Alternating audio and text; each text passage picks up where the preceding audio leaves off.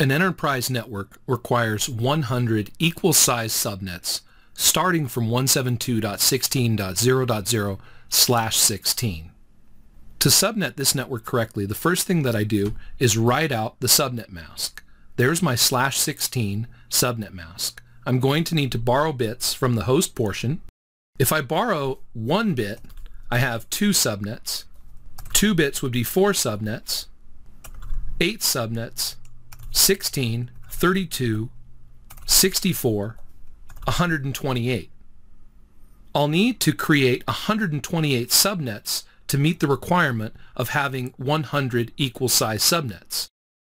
So I've highlighted the borrowed bits in the subnet mask. We've borrowed 7 bits. 2 to the 7th power is 128, creating 128 subnets. The last one in the subnet mask is in the 2's place. So I know that the networks will go up by 2. So I can go down here and fill in the networks. The first network will be 172.16.0.0/23, because we have 23 ones now in the subnet mask.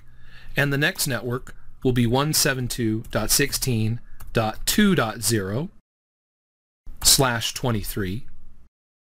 And we can see that if I list out the networks will continue to go up by 2. And if we go all the way up, I'll skip a few here, the last subnet will be 172.16.254.0/23. If I was to list out all of the subnets, I would have 128 subnets.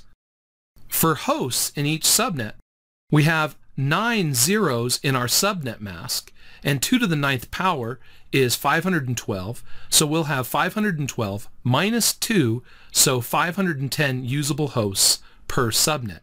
An easy way to figure out the hosts is 8 zeros is 256 hosts, and every 0 added on doubles the number of hosts, so 256 plus 1 more 0 would be 512 hosts, minus 2 for 510 usable.